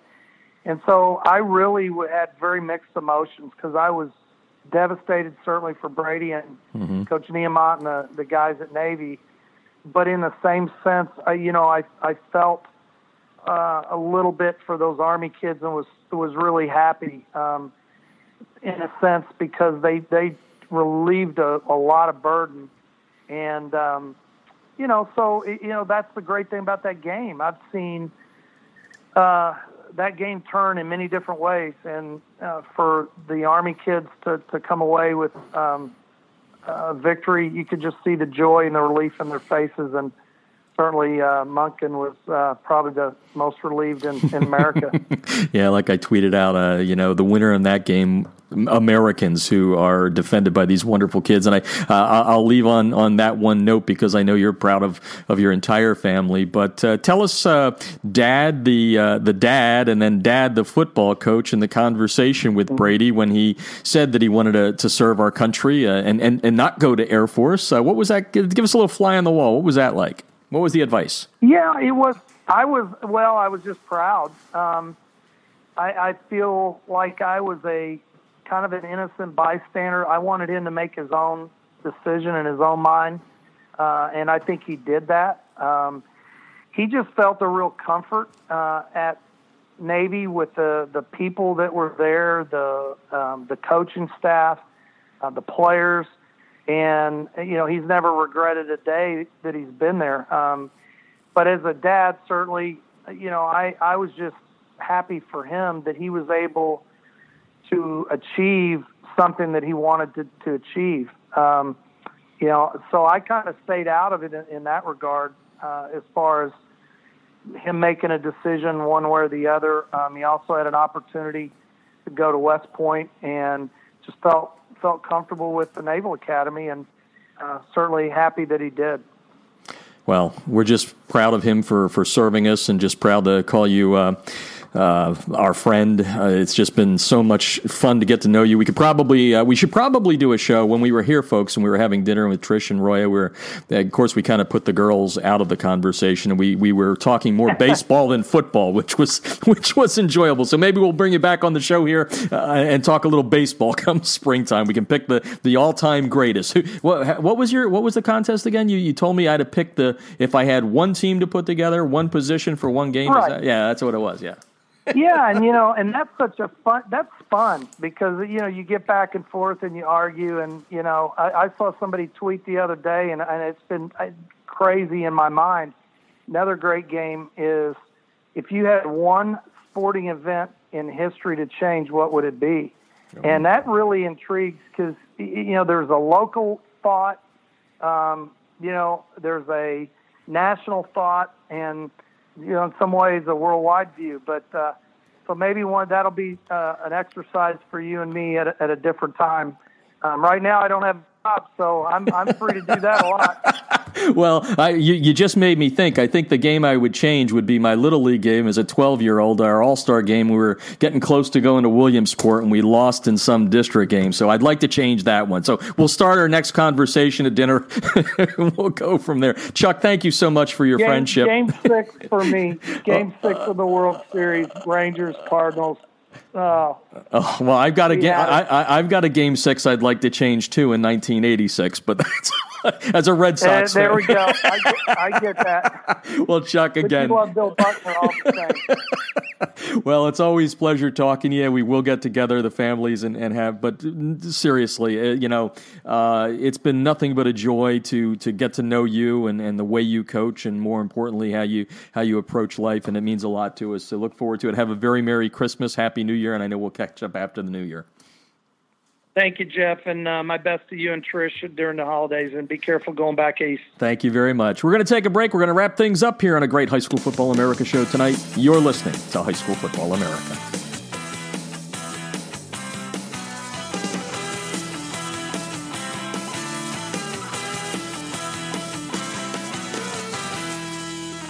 Instant replays on a high school football sideline? Seriously? Yes, the future is here with Echo 1612's Instant Replay Sideline System. Echo's cutting-edge technology was the first to the market 2 years ago. Echo delivers instant replay to your sideline on an iPad within seconds of a play being finished so that you can make tomorrow's coaching changes today.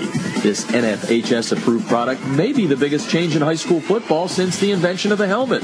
Coaches, you'll gain a competitive edge by adding Echo 1612's Instant Replay Sideline System to your coaching toolbox. How cool is this? The Echo Instant Replay Sideline System works with both your current booth and end zone cameras, plus, and this is an important point, Echo works without any cellular connection, data plans, or internet. The list of high school football programs using Echo 1612 system is growing daily, meaning your opponent may already have a game time advantage. You don't want to be left out, do you?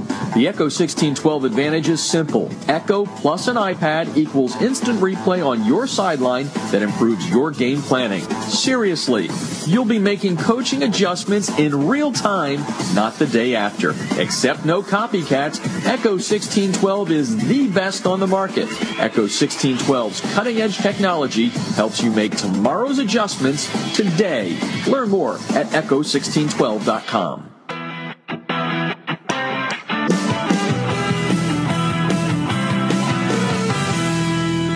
Field turf rubber pellets, be gone. The Debris Inhibitor Razor is a seamless outer sock that was specifically designed to keep crumb rubber and other fine debris from artificial or grass-playing surfaces out of an athlete's shoes and socks, thus keeping such debris out of gym bags and locker rooms. The Razor, spelled R-A-Z-U-R, is favored by athletes who want the look of tape, by trainers who no longer have the time to tape only for show, and by moms who no longer want that crumb rubber in the house. The Debris Inhibitor Razor is made in America. It's 70% nylon and 30% spandex, making it extra lightweight and very durable, and it's backed by a 1-year performance guarantee.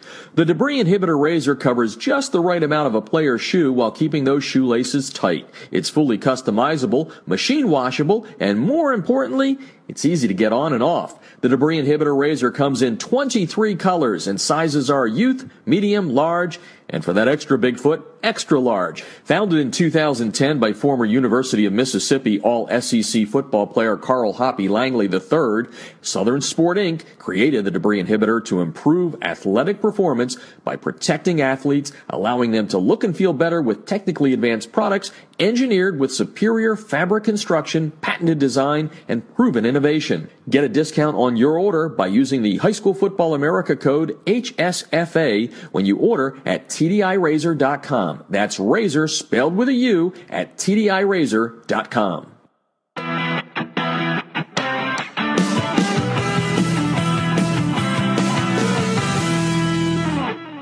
If you're scouting your opponents without Crossover's game film breakdown platform, you're missing an opportunity to get a huge edge over the competition.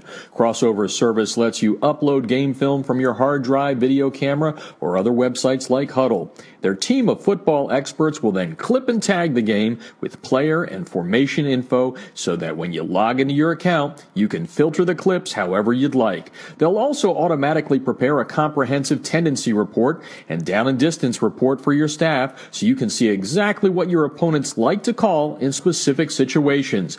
We all know that every coach spends countless hours preparing before a game. It's not about the time you put in, it's about what you do with that time. That's Crossover's biggest advantage. It allows you to use your prep time more efficiently and get an even deeper level of insight since you don't have to waste time setting up the film. Check them out. You're going to love them. You can sign up for a quick free demo at crossover.com/football. That's crossover.com/football. All right, so this is it, the end of the regular season and the postseason for 2016. Yes, we've got those two made-for-TV games coming up in Frisco, Texas next week, but this, for all intents and purposes, closes out the 2016 season. Championships in Texas, California, North Carolina, and South Carolina. Keep up with all the scores throughout the weekend at highschoolfootballamerica.com with our state-by-state scoreboards powered by ScoreStream. Also want to thank all of our partners on tonight's show, Echo. Get instant replay on your sidelines by going to echo1612.com. Get your free demo from Crossover. Let them break down your game film for you accurately and quickly. Let you spend time with the family over the weekend. Get a free demo at crossover.com/HSFA. And by the good folks at Southern Sport, the makers of the Debris Inhibitor Razor. Keep those pesky rubber pellets from field turf out of your shoes and give you the great look of spatting without the high cost of tape. Use the special code HSFA when you go to TDIRazor, spelled with a U, R-A-Z-U-R, TDIRazor.com. I want to thank our guest on the show tonight, beginning with Shane Mobley, the head coach at Sweetwater High School in West Texas. I want to thank Mike Moschetti, former coach at La Mirada, for joining us, and Chuck Petersen, the former coach at Orange Lutheran. Some great insight by a couple of real top-notch professionals in the coaching profession. Just glad to call them my friends. So we've got a lot going on this weekend. Again, keep coming back to highschoolfootballamerica.com as much as you can. Don't forget, if you've got a staff opening, you can get those openings out there to the public around the country on our High School Football America Coaches Job Board. Just email us at jobposting@highschoolfootballamerica.com. It's free. It's a great way to open up the country and bring in the best talent that you can find. That's going to do it for now. This is Jeff Fisher saying good night and good sports from Southern California. You've been listening to High School Football America.